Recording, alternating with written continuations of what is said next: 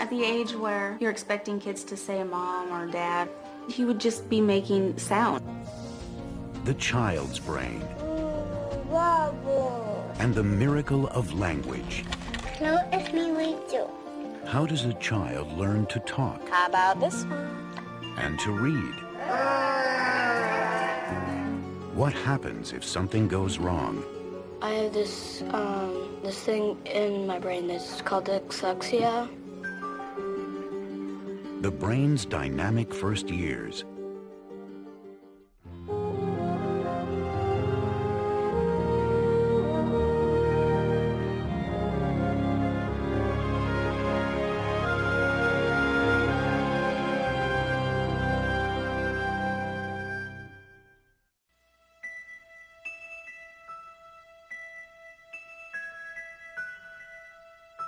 The brain is wider than the sky, for put them side by side.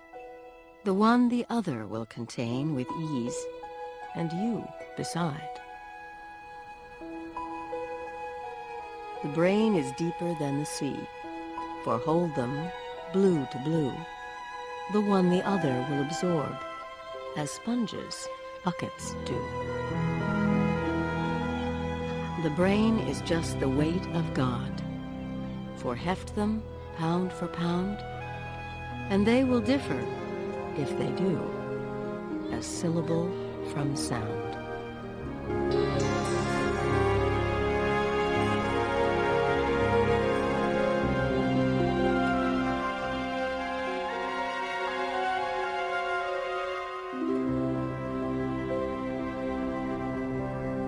A child's brain.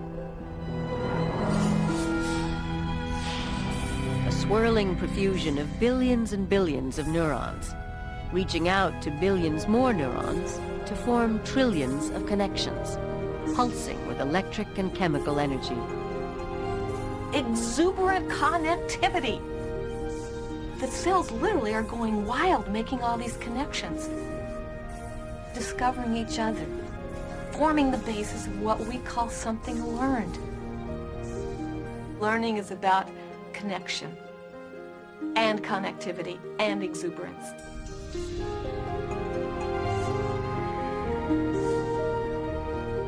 You start with a block of marble, like a sculptor would. And there's a lot of marble there. A young child has hundreds of trillions of connections in the brain, twice as many connections as the adult. And then comes along the sculptor who takes away bits of the marble to reveal a form. Experience is the sculptor. Experience determines which of those connections to take away and which to leave. That's what learning is. It's changing the weights of the connections in the brain depending on experience.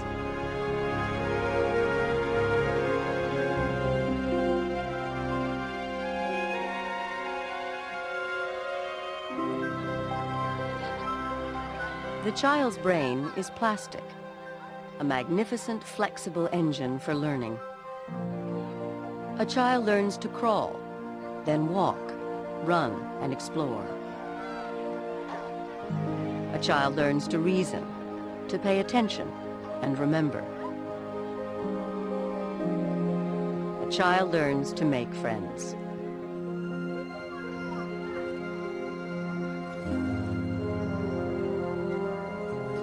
But nowhere is learning more dramatic than in the way a child learns to master language. The great leap that the brain makes that is nothing short of a miracle.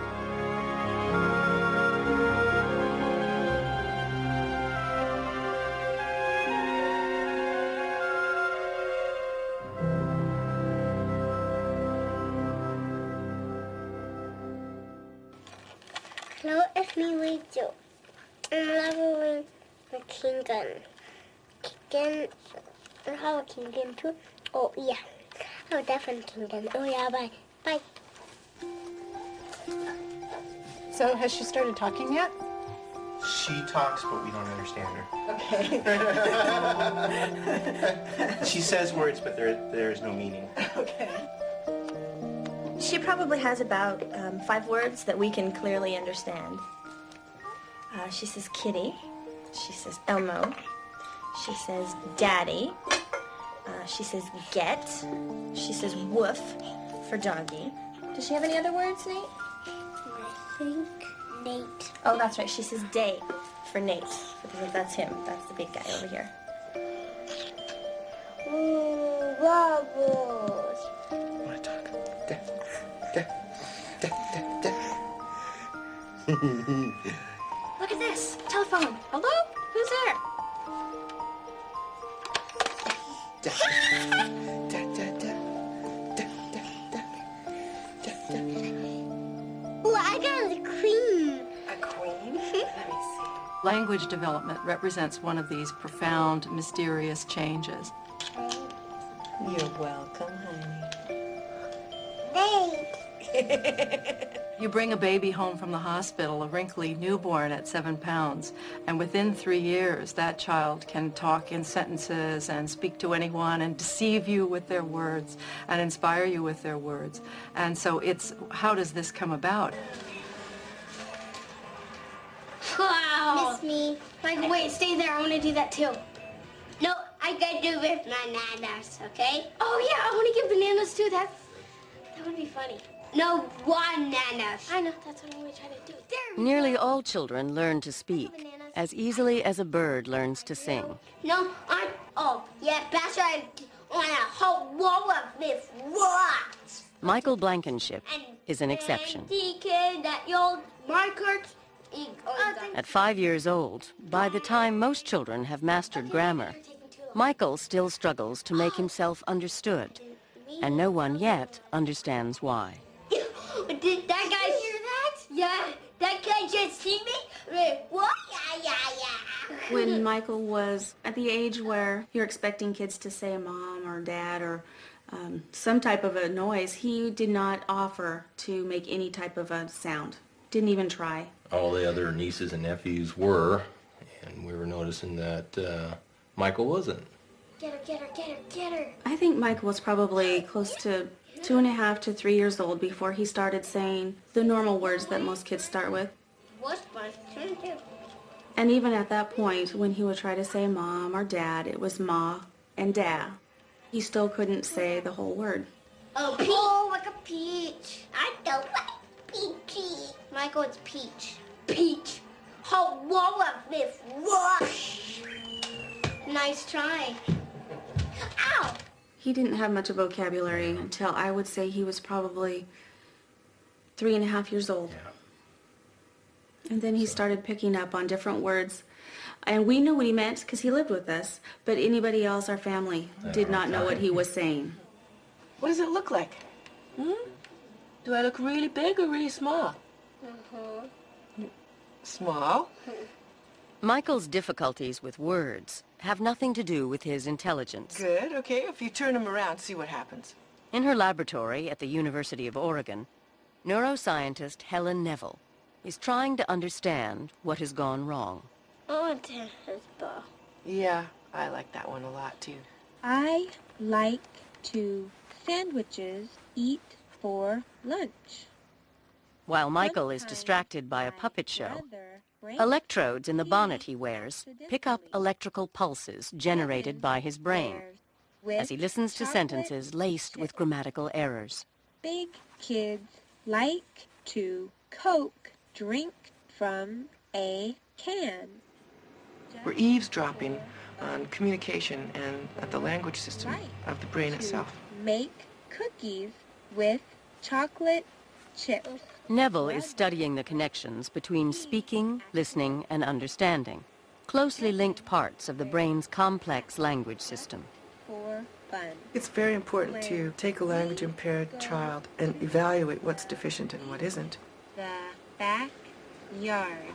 Language depends on so many different systems and structures in the brain that a problem within any one of those systems could lead to a final common problem, that is, a language impairment. Great! All of them down. Let's take a look at what we've got. Jumped. Jumped? Oh, wait. I want to hear jumped. Perfect, perfect. While scientists are still searching to understand why the brain sometimes fails to process language successfully, Crawled. with practice, children like Michael can improve. Crawled. Yes. Michael still has difficulty producing sounds accurately. Wick. Licked. Wick. Yeah, that's close. For example, the L sound, he doesn't have the L sound.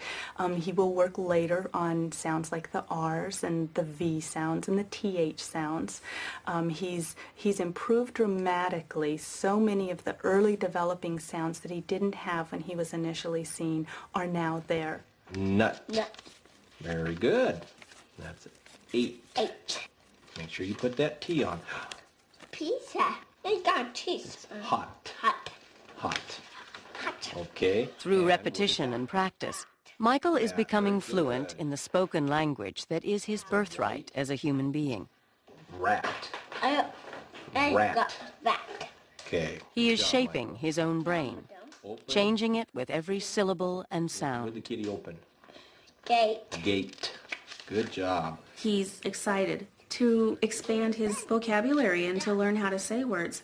When you pet a dog, pat. Pat. Pat the dog. Very good.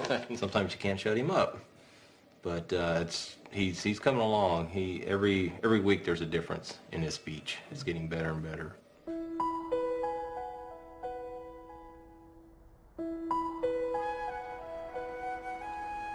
The human brain is highly adaptable. And the young human brain shows even a greater ability to change than older brains.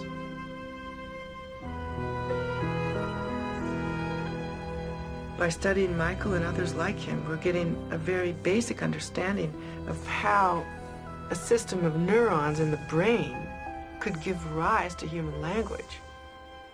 This marvelous skill, which is without limits. Without limits, we can generate new sentences that you've never heard before, ad infinitum, and you can understand them, even though you've never heard them before.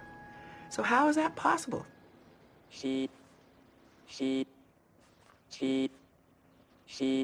There are thousands of human languages, and babies are born with the capacity to learn any of them. They begin by listening. A baby sorts through a babble of sounds with more keen an ear than a conductor rehearsing a symphony orchestra. At the University of Washington, neuroscientist Pat Cool has been studying the building blocks of language, the vowels and consonants that make up words. In this particular experiment, we're looking at how children respond to the sounds of their native language and the sounds of a foreign language. We're recording what's happening to the brain as the baby's listening to the Chinese Mandarin she. And then what happens to the brain when that sound is changed to this Chinese Mandarin chi sound? Now, of course, to us, they sound like she.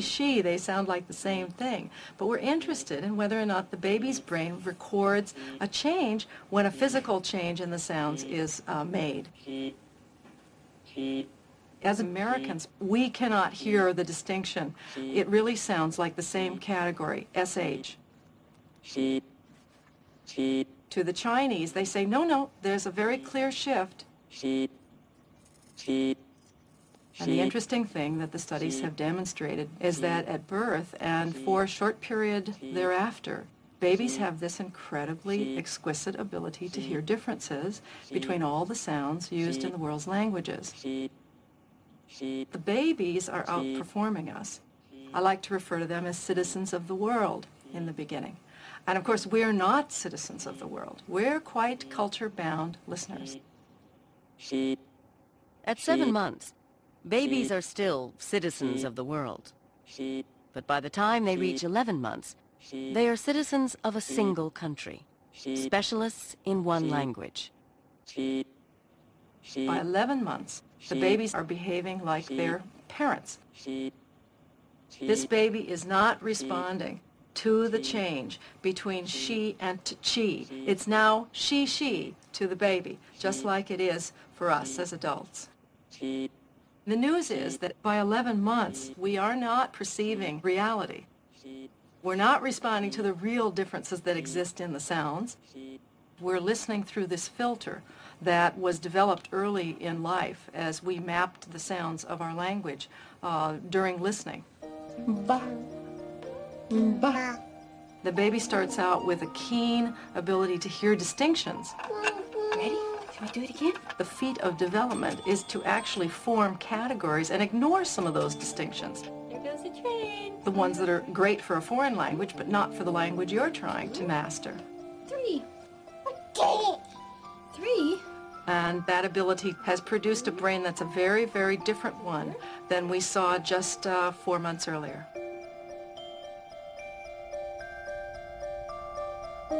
As a child grows into an adult, the brain becomes more and more complex, an intricate modular organ of many highly specialized parts. In nearly all adults, language finds its home in the left cerebral hemisphere. Vocabulary, grammar, comprehension are different language systems with their own neural circuitry. We have very little understanding about how this highly differentiated mosaic comes about. How did it get to be that way? That's what we want to know. Is it there at birth? Does it develop over time? What's driving the development? Is it based in our genes, or does it depend on experience? What we're going to be doing today is measuring the brain's response to words that she understands from the list that you filled out. And we'll be recording over different areas of the brain, so we'll see where there's more activity and where that happens in the brain. How specialized is a baby's brain? What part of the brain does a baby use to understand words? Pint. Unit. Dog. In a series of experiments at the University of California, San Diego, developmental psychologist Debbie Mills has found that 13-month-old babies listen and understand with both cerebral hemispheres. Banana. Ball. Duck. What? But by 20 months, at a time when babies have been learning as many as a dozen words a day, increasing the size of their vocabulary dramatically, the language center of the brain has begun to shift to the left hemisphere. Milk. ¿Dónde están los pies? Muy bien. ¿Dónde está la mano? Muy bien. What is driving this specialization of language? Is it an inevitable biological process, a product of the child's maturing brain? ¿Dónde está el agua?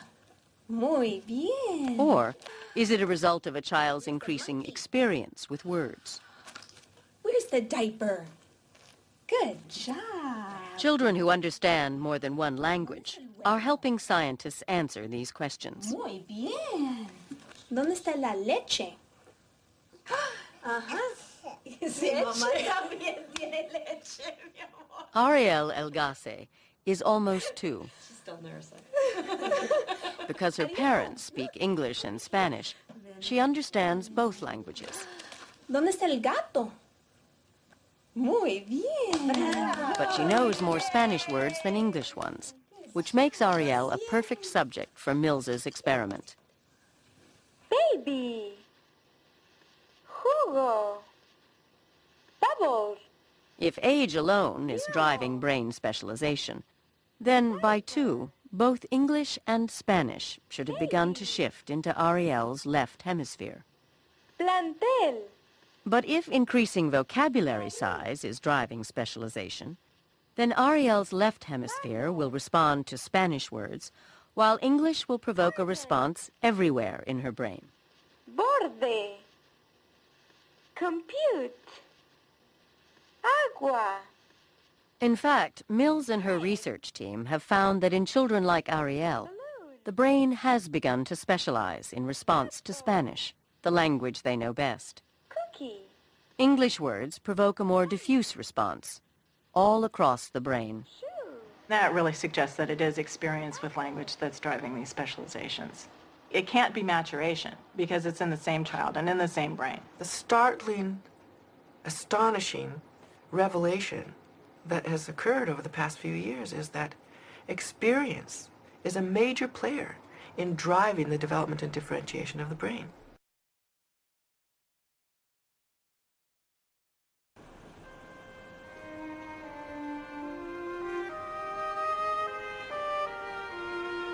If language takes its place in the left hemisphere, what happens when the left hemisphere is compromised by injury or disease?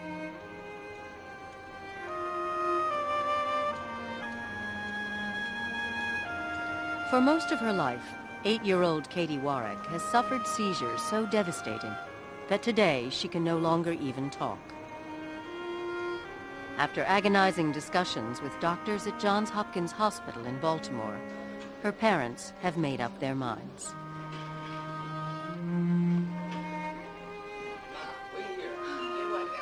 Katie's doctors have advised them that their little girl has just one hope of living like other children. We'll see ya. Strike at the seizures by eliminating the place in the brain where they are found, the left hemisphere. Katie is going to have nearly half her brain surgically removed. When they tell you that, all you hear is the risk. 4 years ago, we said, I'm sorry, but we're not even going to consider that. That's not even an option for us. We're going to exhaust all of our possibilities with drugs before we can even think about that. Well, 4 years later, we did. There is no more drugs out there for her. She's been on them all.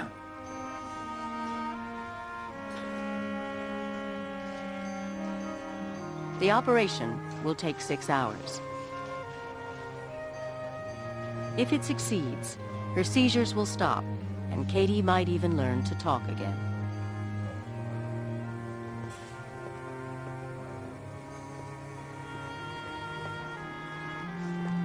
I just have to keep telling myself, the outcome's going to be worth it. The outcome's going to be worth it.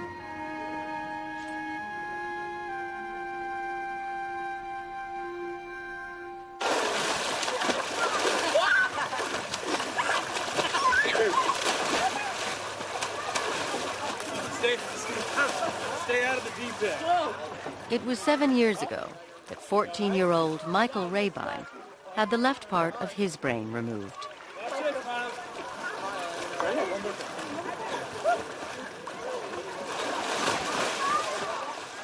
Every 2 years, he joins other children like him for a reunion.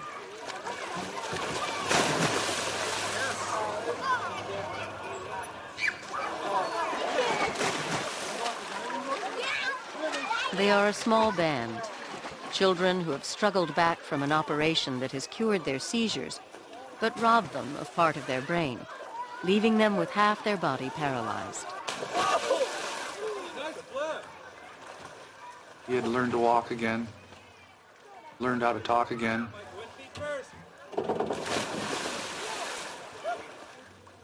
You know, it was just like being an infant again, too. He had to start from scratch. He knew his ABCs and he could count backwards from 10. He had to learn all that all over again. So it was pretty hard. It was an uphill battle. It still is today. Yeah. There's things today that he has to learn every day of his life. You doing okay? Yeah, you look great. All right, I'll tell you what we're going to start with doing.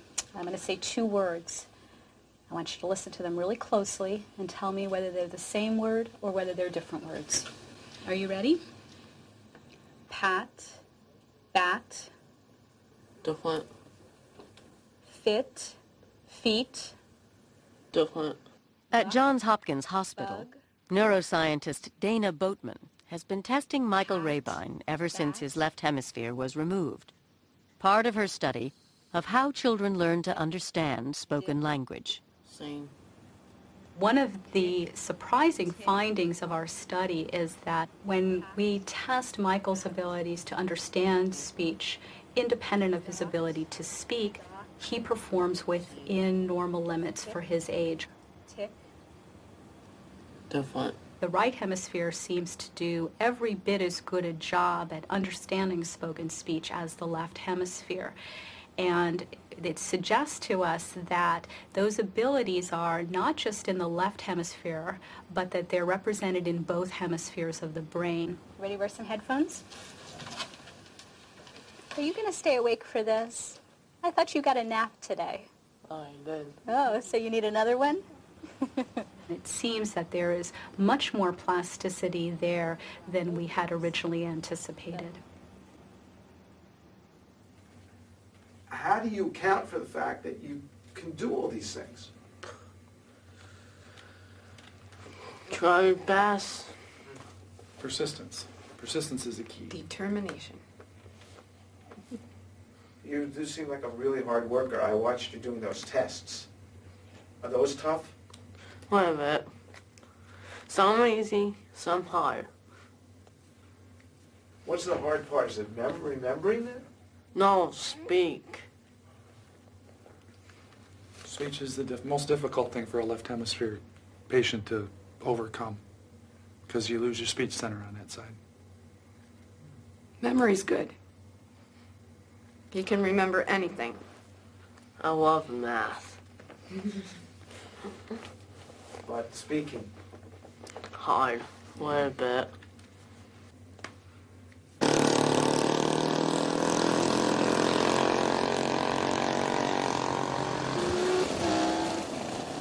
Every Saturday, all through the summer, Michael races mini stock cars at the Tri-County Speedway near his home in upstate New York.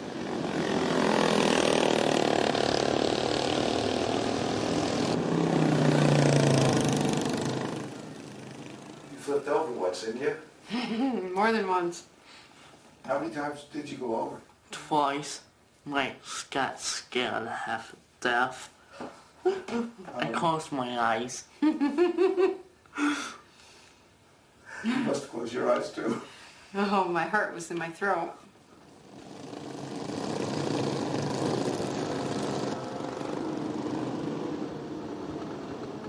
We saw you holding your own, and then we saw the car break down. What happened? That spark plug. Broke the spark plug. That- That's all it was. And Daddy didn't have one in his pocket. How'd that feel? Really sad. You hate it when the little things let you down, don't you, Bub? Mm-hmm.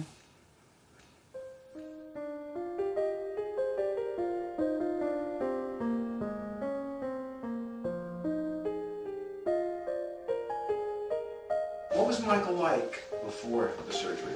Do you remember? Climb a tree. Yep, very athletic.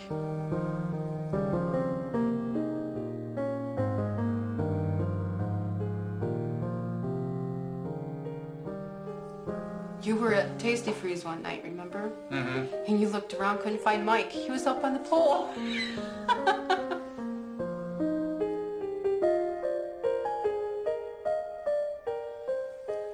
And then the seizures hit.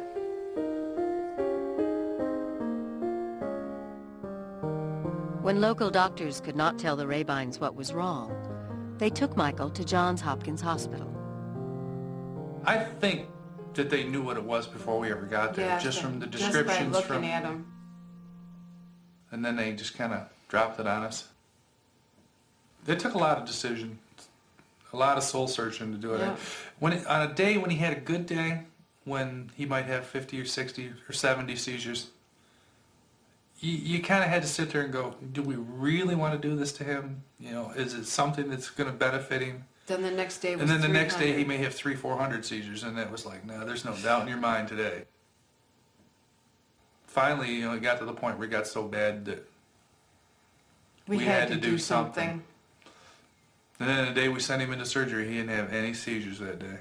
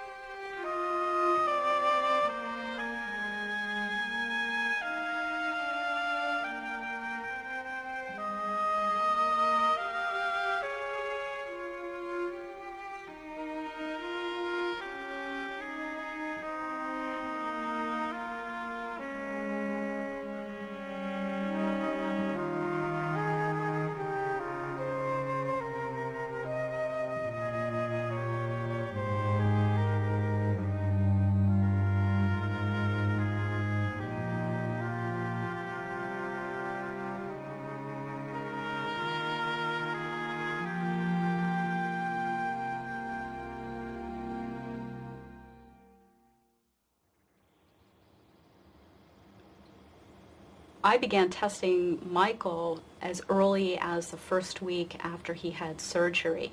And despite the fact that he was largely mute at that time, he was showing an intact ability to hear and to process spoken speech.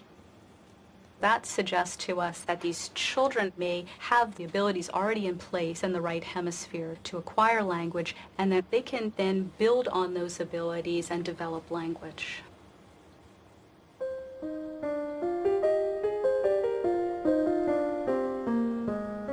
By 6 months after surgery, Michael's speech understanding abilities were back to what they were before surgery. At that point, he was producing 1, 2-word utterances spontaneously.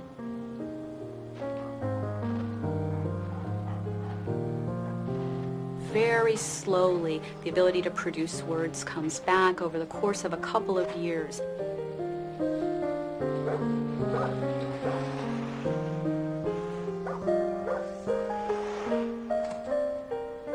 The extent to which they're able to produce fluent speech seems to vary from child to child. I got Michael in my class about, I think it was 7 months after the operation, and he was not using full sentences. He was only speaking in 2 or 3 word phrases and doing lots of gesturing. We worked hard trying to get Michael to increase his vocabulary to speak sentences. I remember the first full sentence that he told me, that he gave us. He said to me, "I love you with all my heart." Michael? Are you awake? Yeah. Are you going to be taking a nap in there? No. Good. By scanning the brains of children like Michael, who have lost their left hemispheres, Dana Boatman is trying to learn how the brain's language systems have been reorganized. Are you ready to start working? Yeah. You're going to hear those sounds now. I want you to decide if they're the same or different. If they're the same, you're going to press the button. Do you remember that part? Yeah. We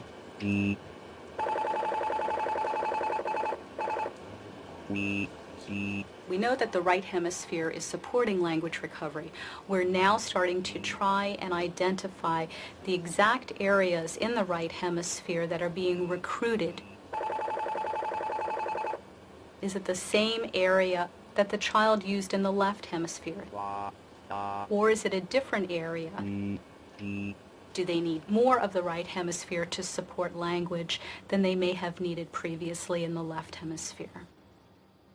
Boatman's preliminary findings show that areas in the right hemisphere that take on the job of understanding language correspond to the language areas in the left hemisphere. But the right hemisphere is not as efficient as the left. Michael needs more of his right hemisphere to understand the spoken word than a child with both hemispheres. We have children as old now as 16 years of age who have had left hemispherectomies, who are able to recover the ability to understand spoken speech every bit as well as they did before surgery, and as do normal children.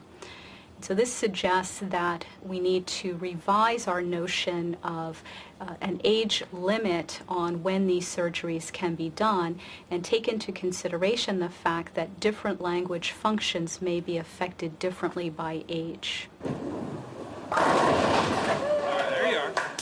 That's the shot. Right in there. He's still the same boy inside that he was before the surgery. Right there. He didn't lose his drive or his determination. He'll just keep trying and trying and trying. Get it? Did it? No! I was going to say James did. We've learned to rely on each other a great deal. We're a very close family, aren't we, bud? Yeah. You know, in a way, this kind of stole some of his childhood. Yeah. And it stole it from us, too. Yeah. Because, you know, the years that when he's in first, second grade, those are pretty precious. I mean, they're still precious, the years that we had, but they were pretty frustrating, too. You know, but we couldn't ask for a nicer boy now.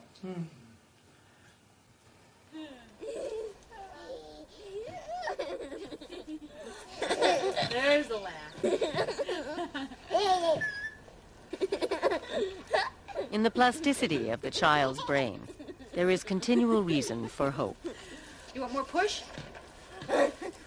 6 months after her left hemisphere was removed, Katie Warwick is no longer suffering relentless firestorms in her brain. While the years of seizures have left their mark, Katie's right hemisphere is adapting to its new responsibilities. It's just a joy to hear her excited about something. She wakes up happy. She's really in tune to what's going on around her. She's a whole lot more aware. You gotta reach it. It's like an awakening. I told Robert it's like having a different child. We have to learn to get to know her all over again.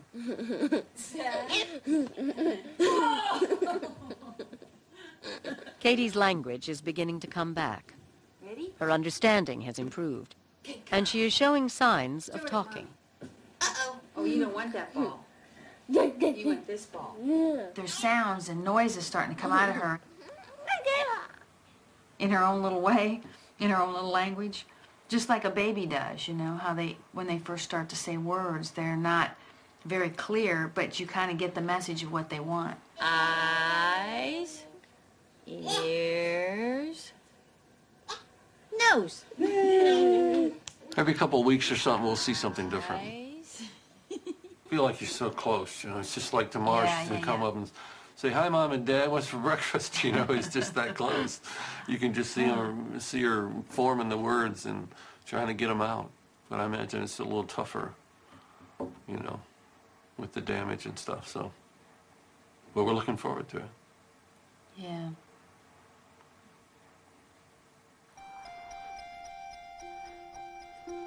There was once a prince who wanted to marry a princess, but she had to be a real princess. The prince looked and looked, and he met many princesses, but the prince sent all of them away. One day, there was a big storm. For most of us, speaking is as natural and inevitable as walking. "Come in," said the king. "Come in," said the queen. Reading is a high-wire balancing act, a performance by the brain that demands a sophisticated coordination of many of its parts. In my bed. Reading never just happens. Reading is an example of one of the most complex, everyday human cognitive performances we have. And she went off to make the bed. If we're novice or young, it happens in a certain way in the brain. If we're older, automatic processes are being used in other parts of the brain. If we're reading Chinese characters, one aspect of our brain is being used. If we're reading an alphabet, another aspect of our brain is being used. Once long ago, in a dark, lonely place, where the light of the sun was never to be seen, there lived an elfin creature with hollow cheeks and waxen complexion. Across the valley, in a place where the sun played on every leaf and flower, lived a maiden with cheeks like rose petals and hair like golden silk. Well, think syntax, think vocabulary, think words that you never ever hear in oral discourse around the table. The child has to learn to put all these hundreds of concepts together to read. Tab is a cat. Tab has a pal. Tab is Mac. For some children, reading comes easily. Mac is a bad pal. Pat has the ham. Pat hit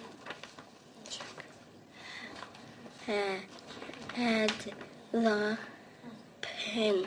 For others, it is a struggle that has nothing to do with their powers to think or reason. Had the ham. Nice job. Want to try it one more time? In order to be able to read, we have to understand what the correspondence is between the sounds that make up words and the visual information that we provide in letters. And so what happens is, for example, compared to language, which children acquire quite naturally, reading has to be explicitly taught. All right, are you ready? Quick as you can. How about this one? Omar, you got it. Reading is many different kinds of behaviors. It's letter naming. It's letter perception. We gotta make sure we know which letter it is. The stick is first. Ship. Slip. It's word perception. Stick. Spin. It's recognizing words. It's comprehension. Tap. Hit. Sound. And all those behaviors will utilize different parts of the brain. Whether we're talking about a single letter or whether we're talking about reading a passage of Proust. The pan is hot. Put the... To read, the brain must cobble together a variety of parts that evolved for other purposes. Vision, hearing, judgment, memory, all come into play in a rapid-fire overlapping process that scientists are only just beginning to understand. We are looking at a very unusual skill that we have learned. And the question is, when we learn a skill like that, where do we place it in the brain? What part of the brain becomes available to do this very specific skill?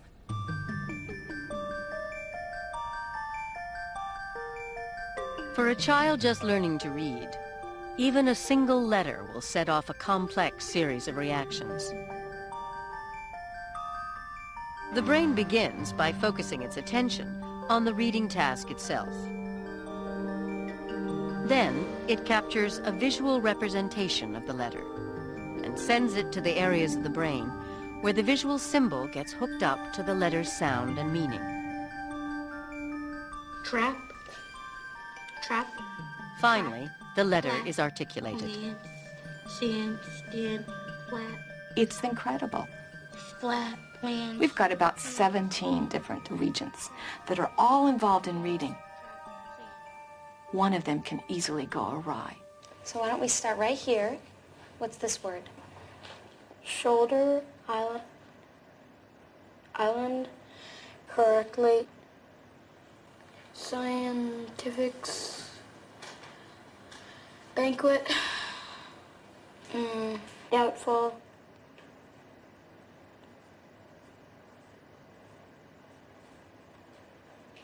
is it okay if I skip that word?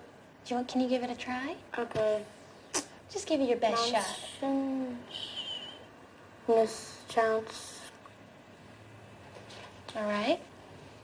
Here we go, buddy. How about these? I have this thing in my brain that's called dyslexia. I don't know the first one. Hesitating.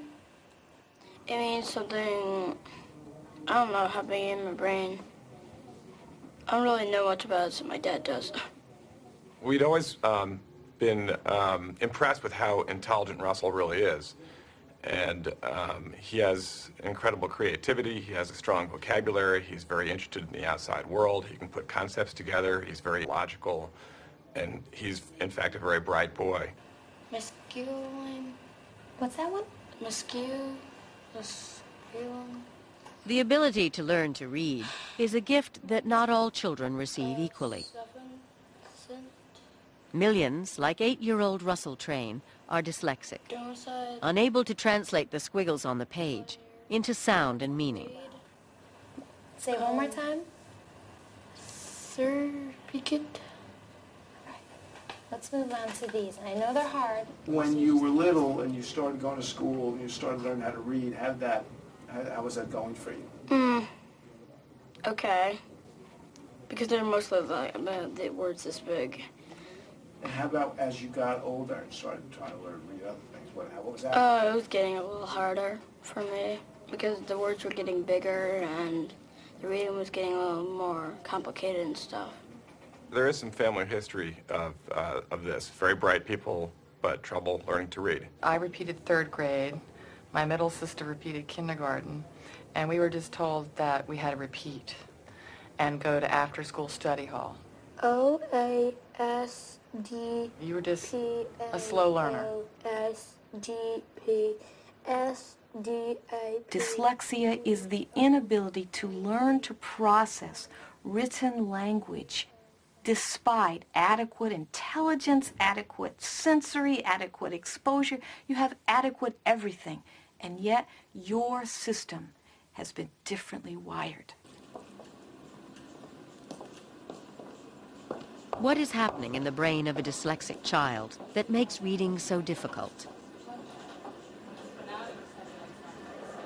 At Georgetown University Hospital in Washington, D.C., neuroscientist Guinevere Eden is scanning the brains of dyslexic children to see how they are different from children who read without problems. Russell, can you hear me okay? Yeah. Is it loud enough? Yeah. Thank you. We're still trying to grapple really with what is the mechanism for dyslexia? How does the brain of a dyslexic differ? Brain imaging studies have shown that there are some areas that we see are active in individuals who are good readers during a reading task that we don't see in individuals who have dyslexia.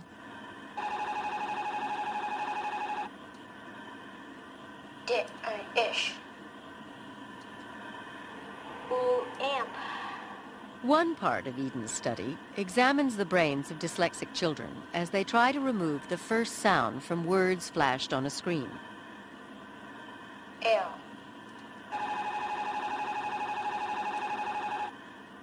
Scientists have demonstrated that the brains of some dyslexic children are not active in areas responsible for dissecting words into their constituent sounds. Children who have dyslexia really never understand the concept that one word may be made up of several sounds. For example, in the word cat, the sounds are k, t, and we just blend them all together. And when we grow up speaking, we just say them as one sound, and that's all we need to do to convey the meaning. But now when we have to map that sound onto print, we have to understand that there are actually 3 sounds that make up the word cat.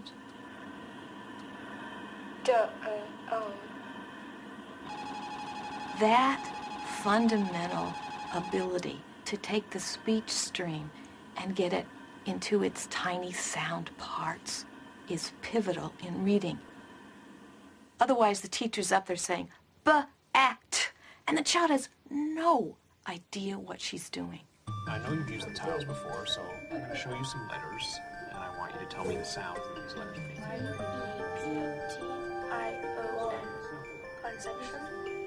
Good. Dyslexic children learn, but they learn differently. The Lindemood Bell program offers several strategies to help them. Examined it really closely, looked at it really closely. It's like, The placement happily. Okay, so what we're going to do, Russell, is some color encoding or with the blocks. I'm going to give you a word, and you just put out the block for each sound that you feel, okay? The first word is flip. Good job. So what word do we have all together again? Flip. Good job. What we're prescribing for Russell's treatment is a procedure where we slow down the articulation of how we say words. He needs to be hypersensitized to the ability to take those sounds and pull them apart, but equally important to then put them back together, which is what we do when we read. Can you tell me the labels for the sounds? What your mouth is, what you feel your mouth doing? Great. And when you make the p sound, is your tongue tapping or are your lips popping? Popping. Right. So we call that a lip popper. Yeah, lip popper. This sound here? We stimulate their ability to give conscious attention to what they feel when they produce a particular sound. A smile sound? Yeah, why do we call it a smile sound? Because when you say it, it makes your mouth smile. Very good. We know and we can see that you're getting behavioral changes. In other words, we can teach children to read better. What we don't understand are what are the mechanisms in the brain that at a neurophysiological level change as a result of that process. After 6 weeks at Lindemood Bell, Russell's reading has improved, and Guinevere Eden wants to know how his brain has changed.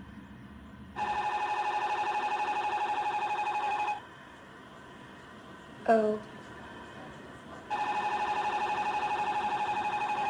Based on previous studies with dyslexic adults who improved their reading skills, Eden speculates that Russell now uses more areas of his brain to read than normal readers, possibly even parts of his right hemisphere. The thing will be more meaningful when we have several children who've done the same thing. That gives us a much better view on, you know, what's really going on, rather than just saying something about one child or two children. Right, right. It will be several years before Eden completes her study. But while she and other scientists wait to understand how, dyslexic children continue to remodel their own brains.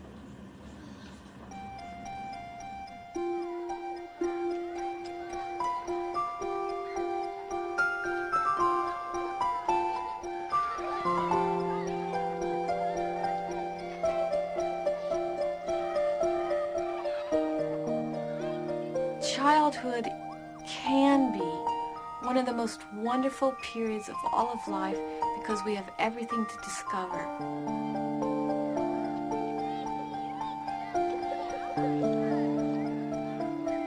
The child is father of the man, mother of the woman. I think the brain must be having a great time as a child because it's all plastic. If there's any one word for development and learning, it's plasticity.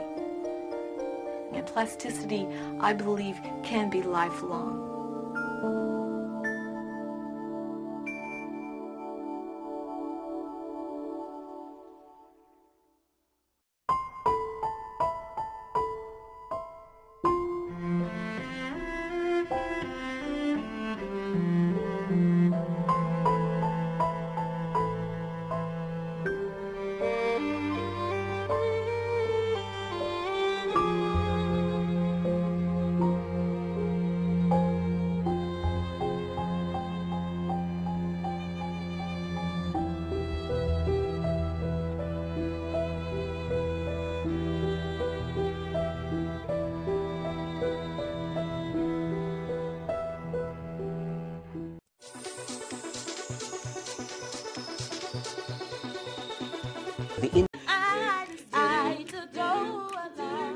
Promise I won't do you wrong. The teenage brain.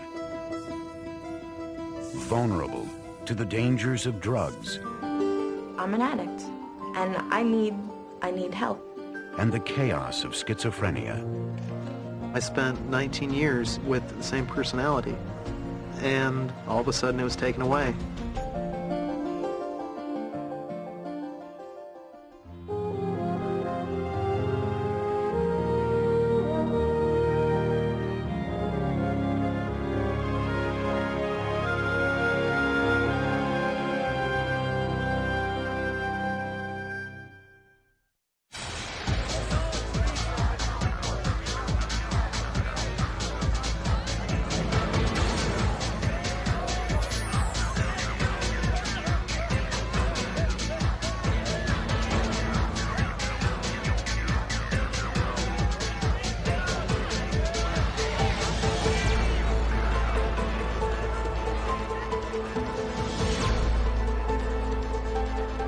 I felt a cleaving in my mind, as if my brain had split.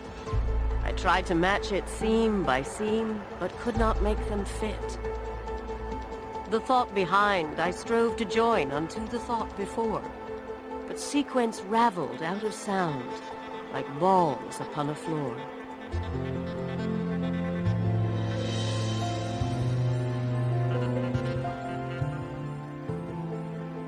The teenage brain.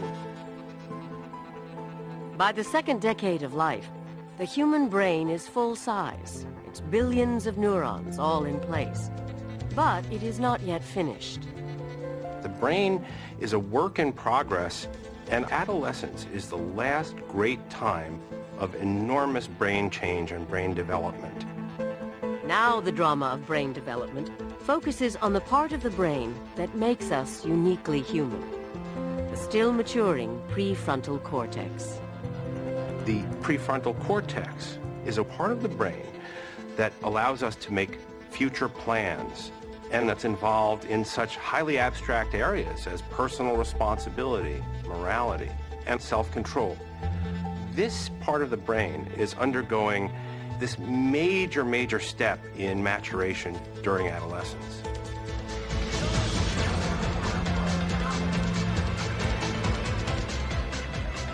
With the part of the brain responsible for reason, judgment, and self-discipline still developing, it is no wonder that the teenage years can be a time of turmoil and confusion. The adolescent's brain is clumsy because all of a sudden there's these new parts of their brain that are online that are doing tasks and they're getting used to it. They are trying to figure out, okay, I've got a frontal cortex, what do I do with it?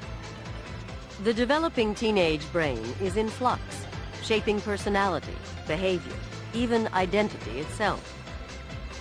As the brain matures, the teenager also faces special risks, from addictive drugs and alcohol that can hijack the brain to the chaos of schizophrenia that strikes most often during adolescence.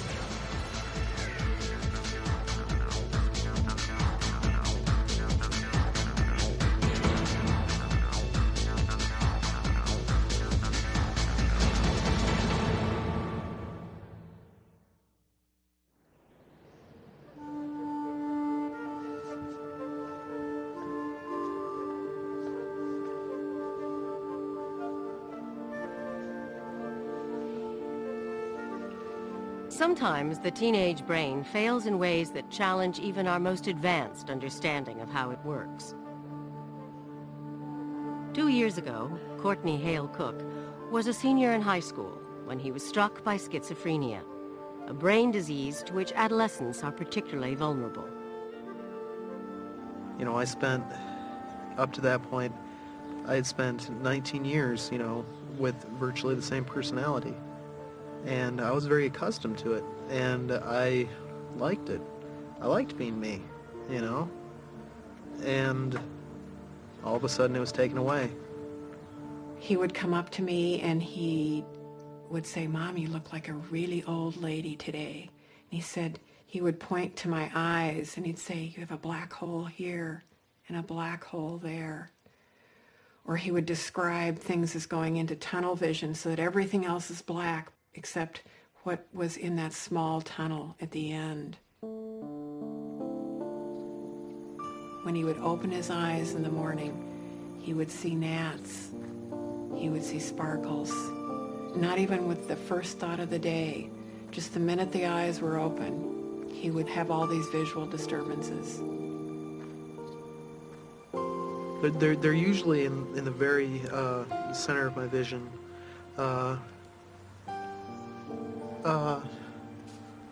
But it varies. Like now they're kind of just wherever I see the sky. You know, they're still there. I think it took him a number of weeks to come to me and say, "You know, Mom, I've seen this in psych class, and Mom, I'm really terrified. I'm really scared that I have schizophrenia." I felt like I was going crazy. And, you know, I felt like I'm going to be crazy for the rest of my life. It's hard for me to imagine a disease that is crueler than schizophrenia. I mean, when does it begin? You know, in late adolescence and early 20s, just when a family and society have their maximal investment in a young person, just when, you know, they're about to graduate high school or college. And this child is lost in the most awful way.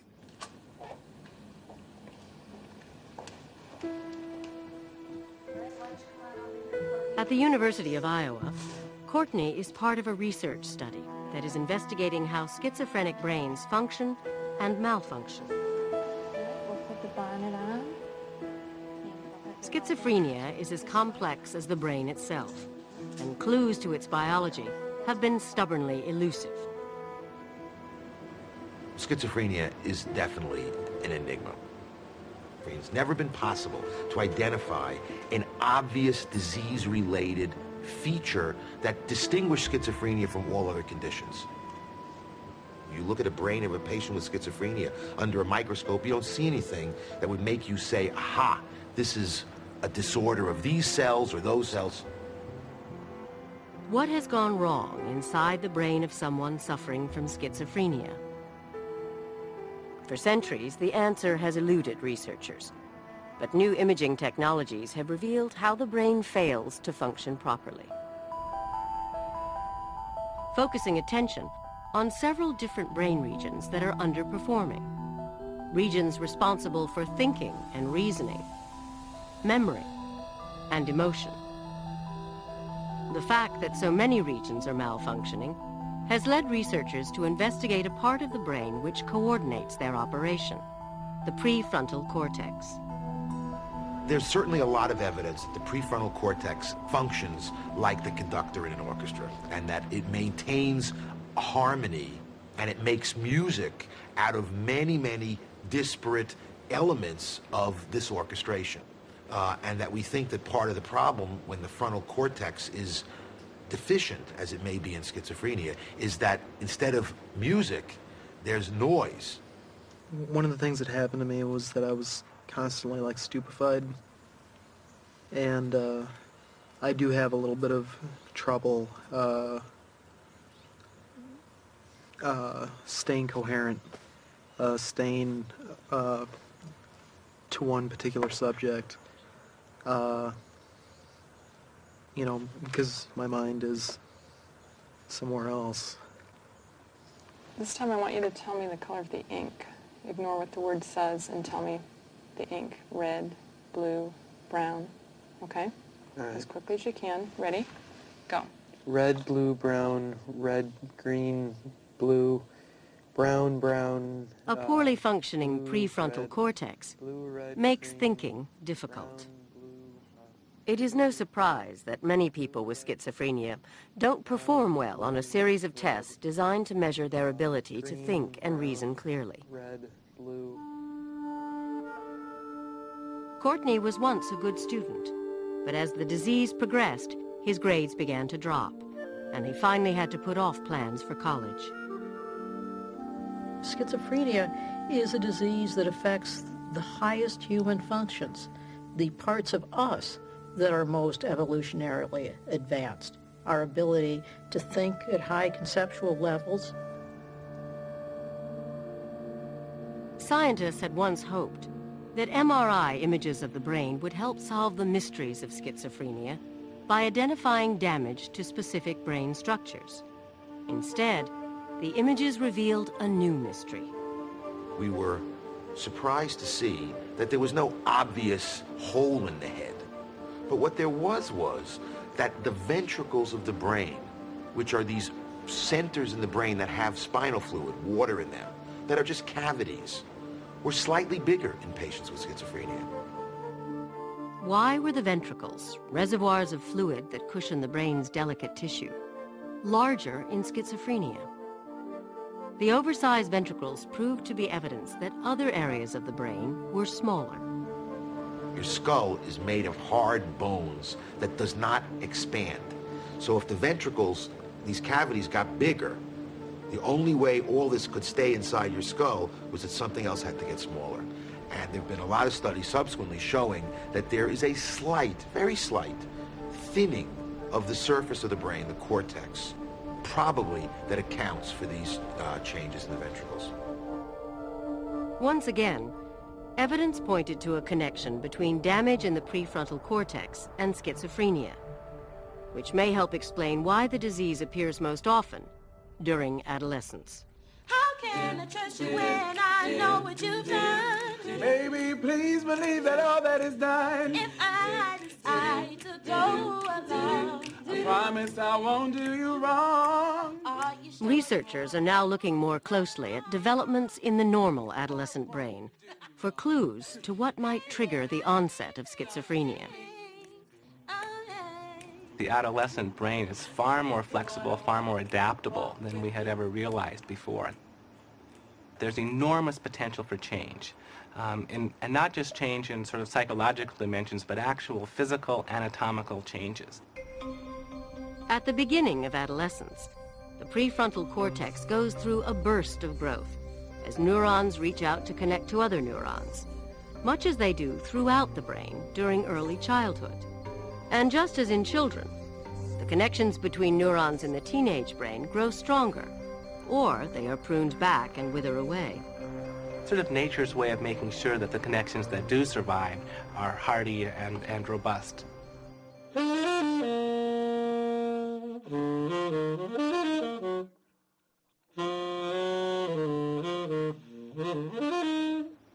One of the ways the brain seems to try to figure out which connections to keep and which ones to eliminate or prune is based on the activities of the teen.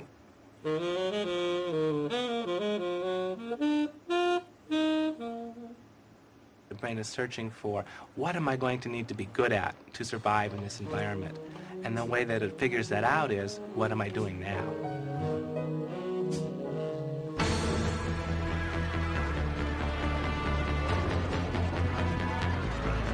Adolescence could be characterized as a stressful time for the brain.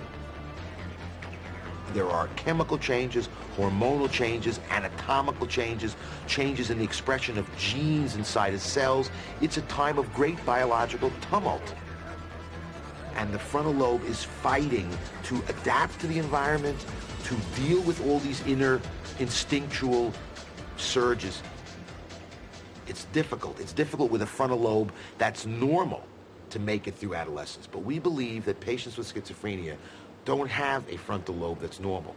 We believe it didn't develop normally, probably from early in life. Are there clues to schizophrenia in childhood that may explain the brain's later failure during adolescence?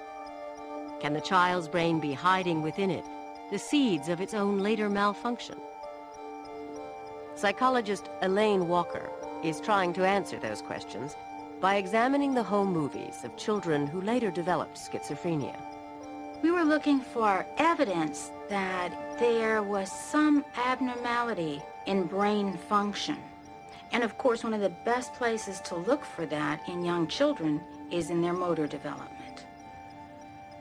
This child only uses one hand to try to catch the ball. This child is showing some unusual posturing of his left hand, hyperextension of his fingers. Normal children develop crawling in a symmetric fashion. This is a very asymmetric crawling pattern, and that is another characteristic that we observed more often in the children who later developed schizophrenia. Walker's observations cannot be used to predict schizophrenia. Although these eccentric movements appear more frequently in children who eventually develop the disease, they can be found in normal children as well. But Walker's study is consistent with the theory that schizophrenia is caused by events in early brain development, even, perhaps, just months after conception.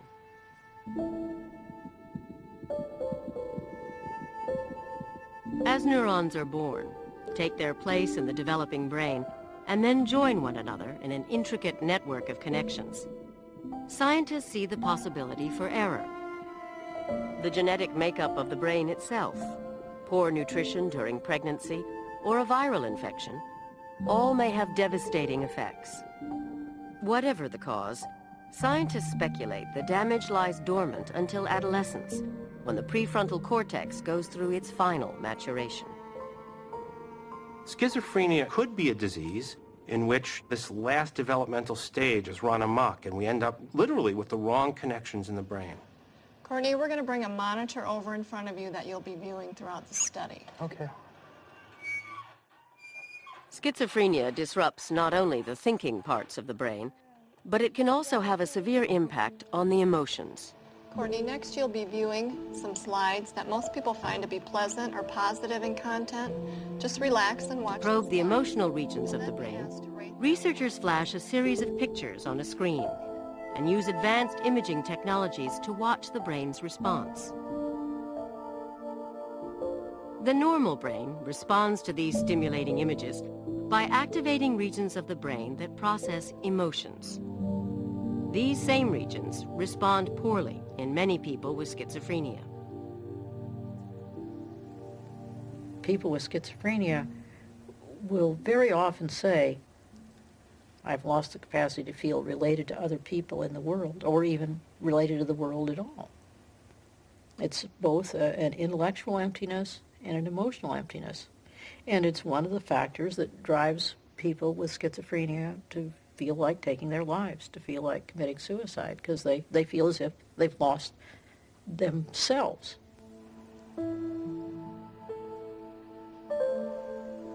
The thing that really crushed me was the lack of motivation, the negative symptoms of schizophrenia, the flat affect, the emotionlessness, the apathy. Those were the things that really got to me. He would talk frequently about not being able to feel anything. He could feel no sorrow. He could feel no joy. There was just nothing there. No sorrow, just empty. That's what he would describe, just empty and black. I didn't want to live the life that I'd been given anymore. It was so contrary to what I wanted that I didn't want it anymore.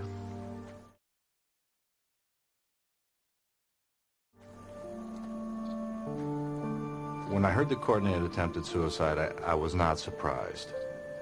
He had talked about it, he has had ideas about suicide, and he's one of those individuals that understands he has an illness and it's not likely to go away. That he hadn't succeeded was perhaps what surprised me the most, because he succeeds in most things that he's done in life up to this schizophrenia. I wrote in my suicide note that why take death seriously if the quality of life is poor? And that thought really stuck with me for a long time.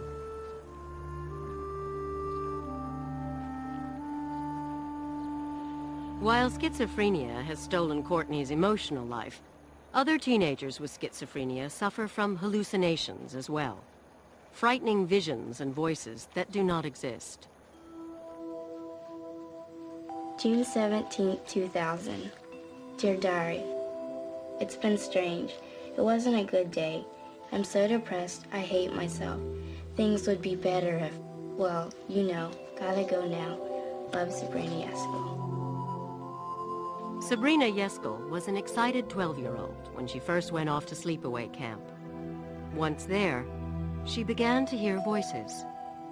They were loud. The tone of voice was a deep, heavy-set voice. They've said to kill yourself. They've said, I'm not worth living. Sabrina's mother rushed to camp, but barely recognized her daughter. She started screaming, stop. And I said, what, Sabrina? What's going on? She said, he's trying to kill me. So I pulled off the road, tried to hold her and tell her everything was okay. We made it home, but she came in the house screaming. The man was following her everywhere, and he was still trying to choke her. Sabrina was diagnosed with schizophrenia. Now 14, she has been struggling for 2 years to stay in touch with reality. She still hears threatening voices, and hallucinations haunt her waking hours. Sabrina often sees a black hooded dressed figure that sometimes will just stare at her, sometimes it talks to her, sometimes it tries to touch her, sometimes it tries to kill her. Sometimes when she's struggling with this, they begin almost chanting, kill yourself, do it, do it, do it.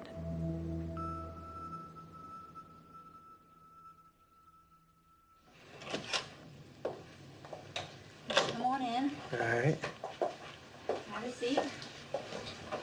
At the University of North Carolina, Researchers are investigating how hallucinations can overwhelm the adolescent brain, and they are testing new drugs to help treat these psychotic symptoms. Could you look right at that keyhole over there? I'm going to check your eyes out, if that's okay. You just look Isaac straight Wallace ahead. began to hear voices when he first went off to college. As the voices grew more frightening and his thoughts more paranoid, he was finally hospitalized for his own protection. When Isaac walked in the hospital, he was completely wrapped up in hallucinatory experiences he was having, the voices he was hearing, the beliefs he had developed to explain the voices. Whenever I'd hear voices, I just completely block out what was in the real world and just think about what the voices were saying and talk to them. The voices that Isaac heard were disturbing because they appeared so real. Yet they were produced by his own flawed brain. When you see psychosis, you realize that we don't hear with our ears. We hear with our brain. We don't see with our eyes. We see with our brain. And so when the brain misfires, you can have experiences of hearing voices that sound just like they're coming from outside your head. In the normal brain, waves of sound falling on the ear travel as electrical and chemical pulses to the hearing part of the brain, the auditory cortex, generating a surge of signals that travel to the thinking regions of the brain where they are interpreted. Scientists believe that in psychosis, the thinking regions fail. Neurons misfire in random and chaotic ways, creating sounds that have no connection to the outside world. The result? A perception of sounds that do not exist. So when the brain misfires, when the circuitry in your brain is out of whack, it will be just as if you're hearing the radio on. Scientists theorize that psychosis is caused in part by problems with a chemical in the brain called dopamine, one of the brain's neurotransmitters, molecules that send messages from cell to cell across a tiny gap, the synapse. In the normal brain, dopamine acts by stimulating receptors on the neuron that is its target, setting off a cascade of electrical and chemical reactions. In the psychotic brain, for reasons that scientists are still trying to understand, the levels of dopamine surge, overstimulating the receptors, wreaking havoc with the brain's ability to send clear and accurate signals.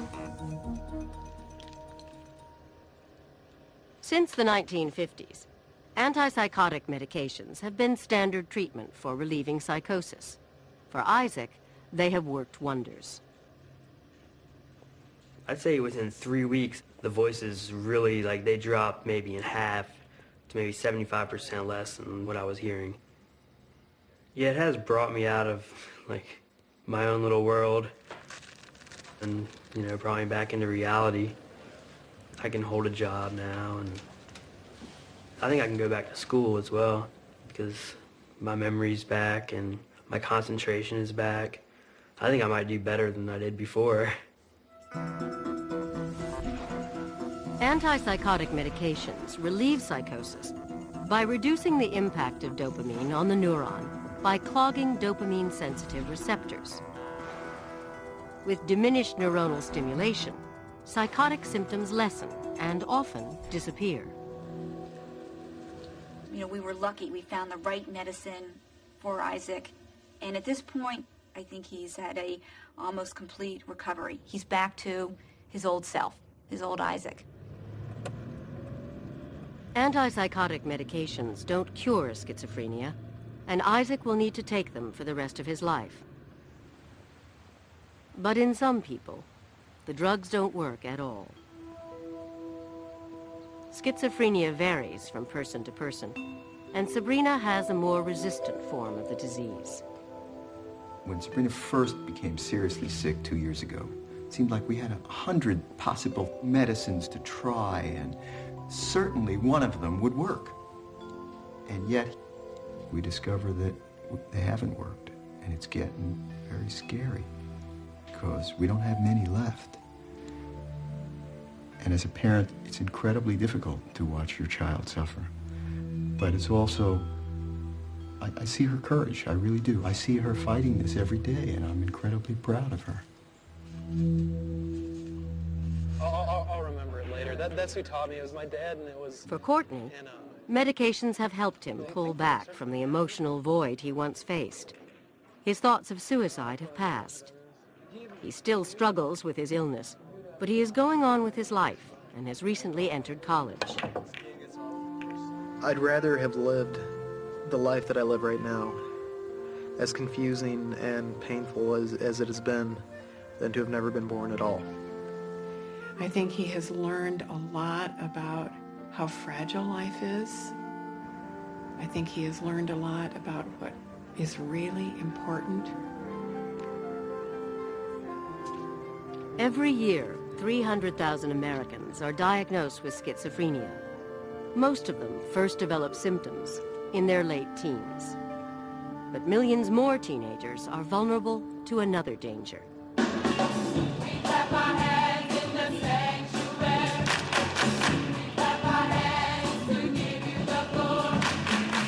Adolescence is a time of growing independence. As the prefrontal cortex matures, teenagers are beginning to explore the world on their own.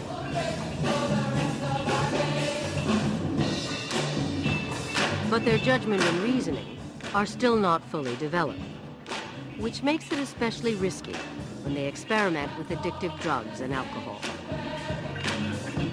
12.5 million American teenagers suffer from serious drug abuse problems or addiction. Adolescence is a time when kids are exposed to all kinds of influences in the world, some of them terribly negative, like drugs of abuse.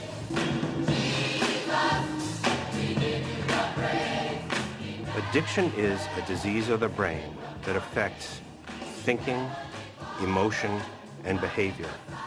In that sense, it's like many other serious brain diseases, like depression, like schizophrenia. Only here, the pathogen are the drugs of abuse themselves, acting on a vulnerable brain.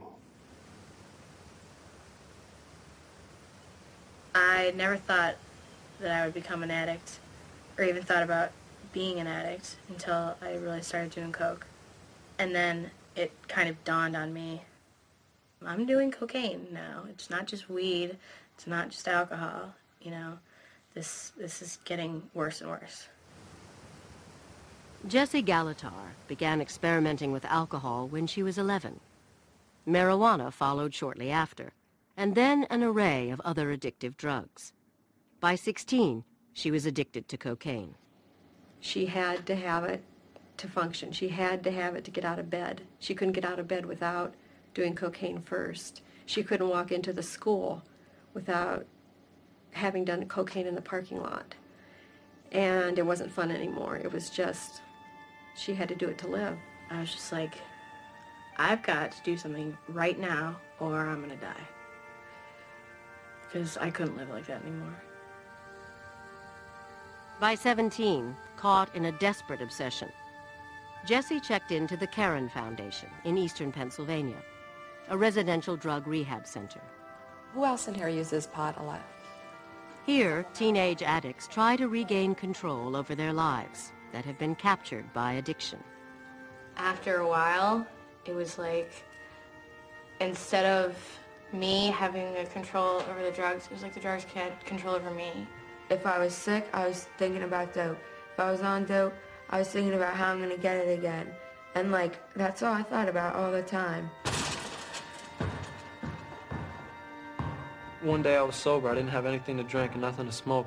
And I realized it was the first day in a long time that I had no chemicals in my body. And it felt weird and I was irritated. And it was the worst day of my life.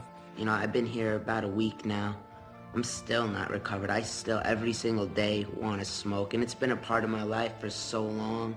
You know, addiction used to be viewed as simply a moral failing, a weakness of character. I just love it so much. But scientists have begun to investigate how addictive substances fundamentally change the brain, gradually taking control over motivation and desire.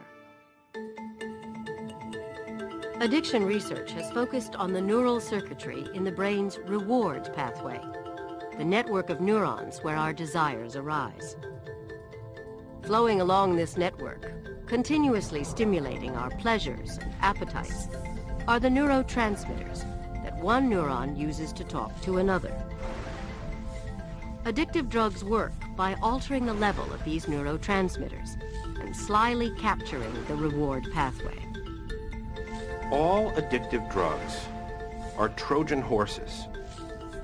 Every single one of the chemicals that are addictive are mimics. That is, they look like a neurotransmitter. They look like one of the chemicals that the brain uses for nerve cells to communicate with one another. Many addictive drugs mimic one of the most powerful neurotransmitters in the reward pathway, dopamine.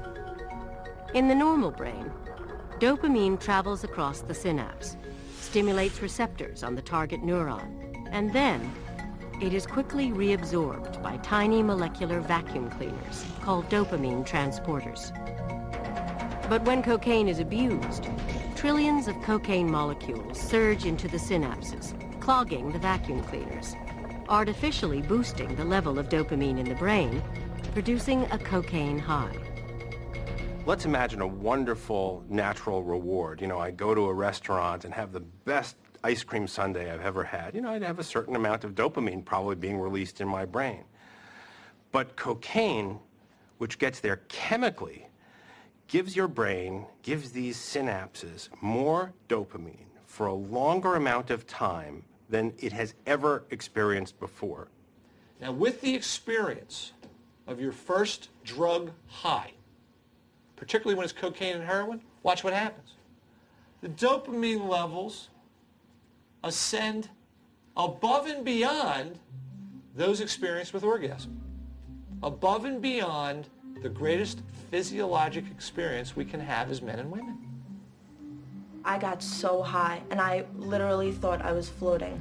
I was just, going through, bumping into people and making jokes and laughing, and tears were rolling down my face. I was laughing so hard, and after doing like 3 or 4, I just kind of sit back and light a cigarette, and it would just like fill me, like completely, and like it was like taking me away from the world. Once the drugs and the alcohol are introduced into the addicted brain, the natural system is what we call down-regulated. It means that the things that are supposed to work for exercise and food and all the things that are supposed to make us feel good, they basically go into hibernation. You have a feeling of hopelessness, such that the only thing you can possibly do to have any semblance of pleasure in your life is to re-administer the drug. The first high can be exhilarating, but after repeated drug abuse, the dark side to addiction begins to take its toll. The brain responds to the repeated use of cocaine and the dopamine surging in the synapse by fighting back, cutting away receptors on the neuron that are the dopamine's target. Without the receptors, dopamine can't stimulate the neuron, and the drug high is reduced. But so is enjoyment of all normal pleasures as well. It tricks my brain, it made me think that, that I was happy, that I enjoyed my life, when in fact I really didn't. When I wasn't high, I hated my life. I remember writing diary entries like, I was in pain, but I still want to do more, and I can't stop. And I just wanted to die all the time. I didn't even want to live anymore. None of these kids sat down and said, hey, I want to be a drug addict. Actually, what happened is, like lots of other adolescents, they played what turned out for them to be a game of Russian roulette. There was something about their genes, something about their temperament, that made them vulnerable, so that when other kids got away, often scot-free, they got hooked. There was something different about their brains.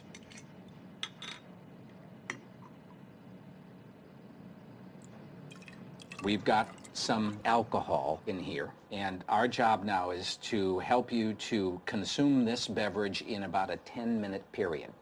Like cocaine, alcohol is dangerously addictive. By their senior year in high school, 9.5 million American teenagers will have tried it. So, you've been watching the sports? At the San Diego Veterans Hospital, Mark Shuckett is trying to understand what makes some of these teenagers more vulnerable to alcohol than others. Oh, yeah, sure. Super. That's great. For volunteers like 18-year-old Justin and 21-year-old Elika, Shuckett collapses one night of drinking into 10 minutes and then records the way their brains respond. Alcohol has a huge impact on brain waves, and it is indeed one of the ways that one can measure how the brain is changing in the presence of alcohol or other drugs. We gave them equivalent amounts of alcohol per kilogram. The result of that was that their blood alcohol levels were virtually identical. What the brain waves show us is that Elika is responding more to the alcohol than Justin. Her brain waves are being impacted by the alcohol significantly more than Justin's brain waves are being affected. So on a 0 to 36 scale, how high do you feel? 36. What do you think about the slurredness of your speech? Is your speech slurred? I don't think so, but it's probably is. It's probably like 20. Okay. And regarding how drunk or intoxicated you feel overall? 36. And she was having difficulty concentrating, was having problems focusing on exactly what it was that we were talking about, and she had some pretty darn good insight that she was feeling pretty high. And on a 0 to 36 scale, how high, using that term generically, feeling high or intoxicated are you? Nothing. I don't feel anything really, like maybe a 1. And how about how clumsy you feel you might be? Nah, 0. And problems where you feel like you're floating? 0. Got it. Justin had the same blood alcohol level, and when we asked him how he felt, he was basically saying, I don't feel much. It was almost close to 0, very low on the scale. And all you had to do was look at him and you knew that he was feeling less. 0. The same blood alcohol level, very different reactions. 0. The two people are starting out their drinking evenings with basically different equipment on board. Elika, after 1 or 2 drinks, is likely to look around and say, I'm getting pretty high, I'd better slow down. And a 0 to 36 Justin, scale, we would guess, when he goes to a party, just having a couple of drinks, he probably looks around and says, well, what's the big deal? And he's probably more likely to go on to 3, 4, or 5. Yeah, 0 on that. Justin gets drunk. It just takes Justin a lot more alcohol to get drunk than Elika. Even though Justin's brain responds more slowly to alcohol, he is more likely than Elika to become an alcoholic. Because he is less aware of alcohol's powerful effect, he may keep drinking when Elika might stop, exposing his brain to ever higher levels of alcohol and increasing the chance that he will become addicted.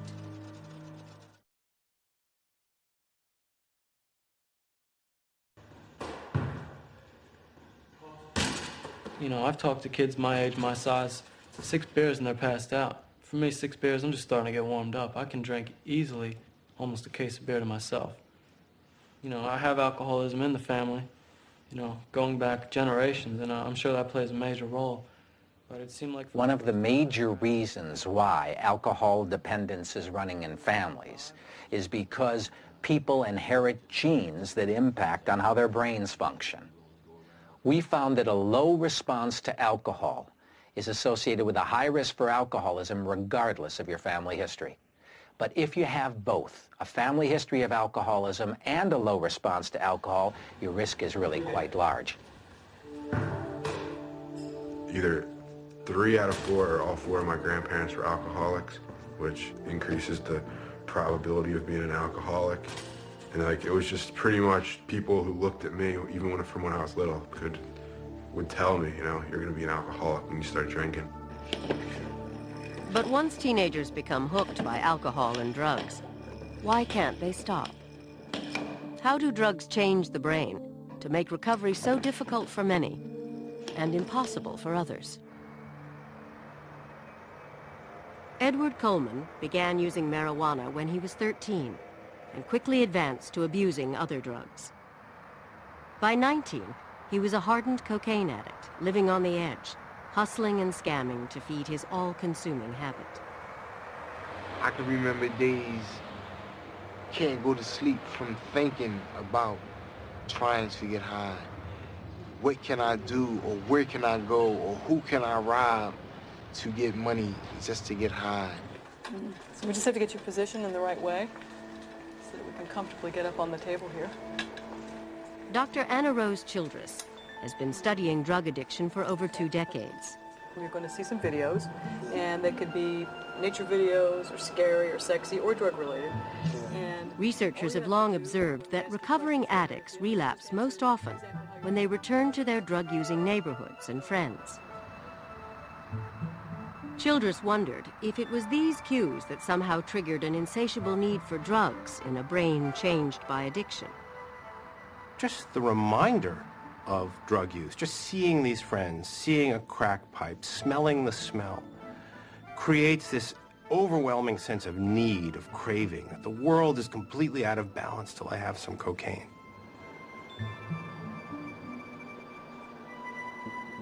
Childress devised a simple experiment. She scanned the brains of long-term cocaine addicts, but only after they'd been drug-free for 2 weeks. This would ensure that the images she captured were not cocaine's high, but more permanent changes to the brain. She showed her subjects a series of video images. First, nature scenes. Starting from blossom to blossom, their lives depend on flowers. And cook it up because that way you can see what the comeback is, right? Then, images of explicit drug use. You can only smell it, man. Good. The 2 different videos produced very different activity in the addicts' brains. The scans during the nature video revealed very little brain activity.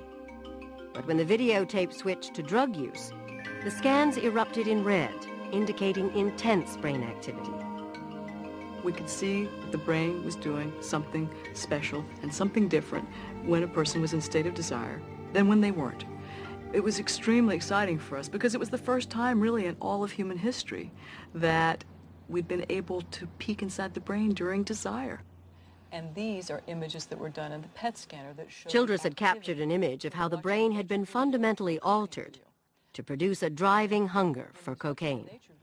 Well, our patients describe craving as the thing that can push them to do things that they never imagined that they would do, to cross their own rules, their own values, to put their, not only their relationships in jeopardy, or their possessions, or their jobs, but their very lives. It's like being a victim of a vicious pit bull attack. Once the dog attacks you and locks onto you, he's not letting go. The only way to get him off is to kill him. And that's pretty much how I was looking at it. The only way to get out of drug addiction was to die. Despite the craving carved into his brain, Coleman was able to beat his addiction. And he did it in a way that has intrigued researchers. Coleman's legs were a casualty of a stray bullet in his drug-filled neighborhood. But this tragedy allowed him to make a surprising discovery. He was still using cocaine, but to calm his paralyzed but trembling legs, he began taking the common muscle relaxant baclofen.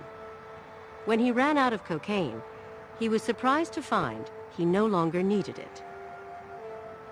As long as I was taking the baclofen, it was blocking my mind from thinking that I needed the drugs. It was blocking that part of me that thought about it and wanted it. The baclofen appeared to be overriding the craving for cocaine etched into his brain. When Coleman reported his observations to Childress, she was intrigued by this homegrown scientific experiment. So we offered him a PET scan in our usual hummingbird video, cocaine video, with the bet that on baclofen that we wouldn't see the hot spots lighting up in these areas that are important for anticipating reward.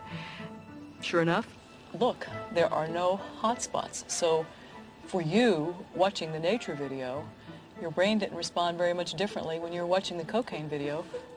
His two scans are identical, so the way that he looks at the nature video, the way he looks during the cocaine video, there are no hot spots. So it's really encouraging to us that his description of how he feels, that he doesn't feel pulled and that he feels as though everything's in a manageable range, really matches up with his brain. His brain agrees. Baclofen may prove to be the first medication to actually curb the insatiable desire for cocaine, and it is now in early testing on addicts. But until medications are available to fight addiction, addicts will continue to struggle to overcome addiction on their own. Jesse and these other teenagers will spend anywhere from between 3 weeks to 3 months reclaiming their lives.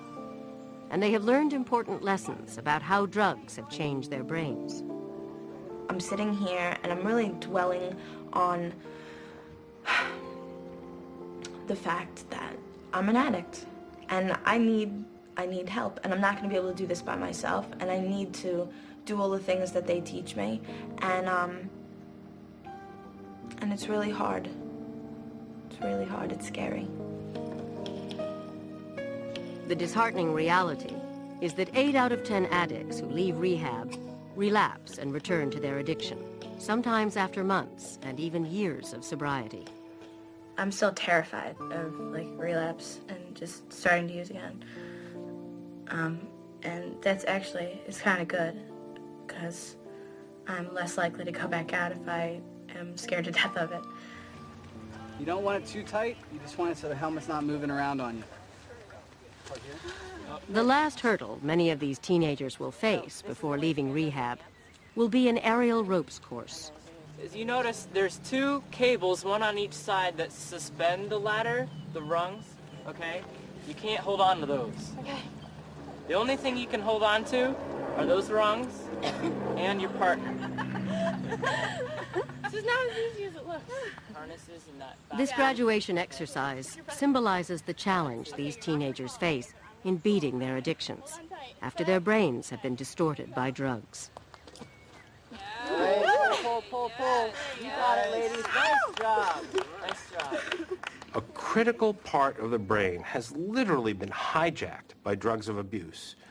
It's been rewired so that behavior is now focused on this life of obtaining and using drugs. Communication is a key. The behavior has become automatic, and the trick for the person who's recovering is to stop these automatic responses. Look above you. What's above you? There you go. What we attempt to do here is recruit other parts of your brain to diminish those improper messages. Knowing we can't eradicate them, we attempt to recruit other soldiers, all right, other parts of the brain to help diminish those feelings. Stand up. Let go of the rope. Use your partner to stand up. If I had to guess, what we have to shore up is the prefrontal cortex. The critical functions of this prefrontal cortex, what we call executive function, self-control, the ability to literally have responsibility for oneself.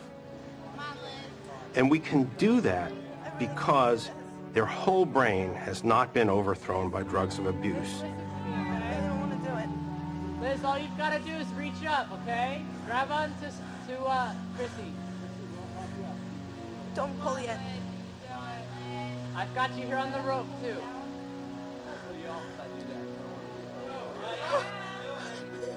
No, don't let go of my hand, Chrissy. Got it.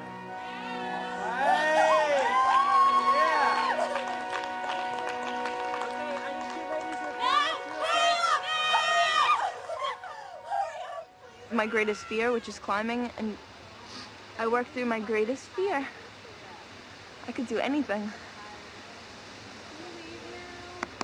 I could do anything.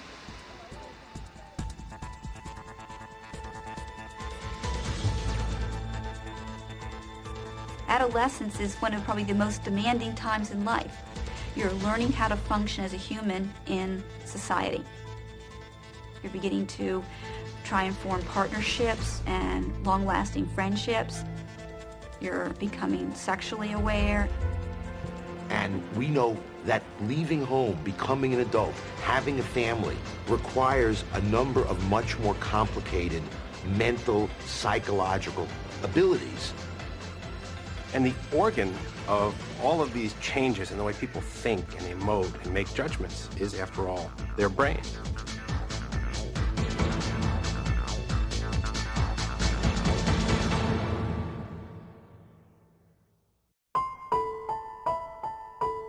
And we've another episode of The Secret Life of the Brain at the same time tomorrow.